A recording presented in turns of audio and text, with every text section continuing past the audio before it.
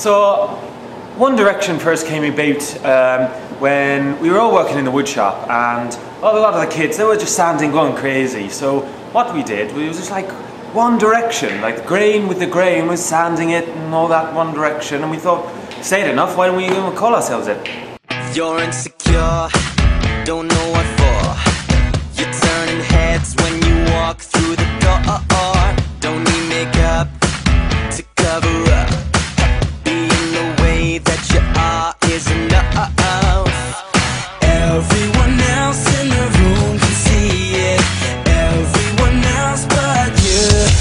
Baby, you light up my world like nobody else. The way that you flip your hair gets me overwhelmed. But when you smile at the ground, it ain't hard to tell. You don't know you're beautiful. So yeah, really excited to be back. It's good to be back together as a group, reunited again, and I'm just looking forward to doing some sanding.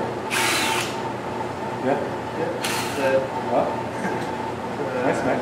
It's a drill. So when Zayn left, we was, four of us, we used to be five, so we was just like, we'll go back to our roots, we'll stop standing in the One Direction, we'll go teach children that it's better than the music. I think we were a lot better at that, so we thought we'd do it. We're definitely excited to be back, the band back together. I think 4's better than 5, so it's going to be fantastic.